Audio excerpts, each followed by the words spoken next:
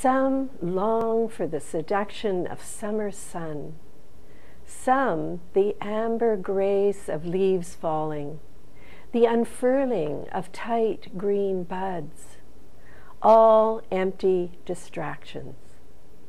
For this is the moment when mist liquefies, feels tiny membranes to hammer down, or flakes to land with the hush of a cat's paw. This is the moment when each of us becomes a swirl in the calligraphy of naked trees, a solitary crystal.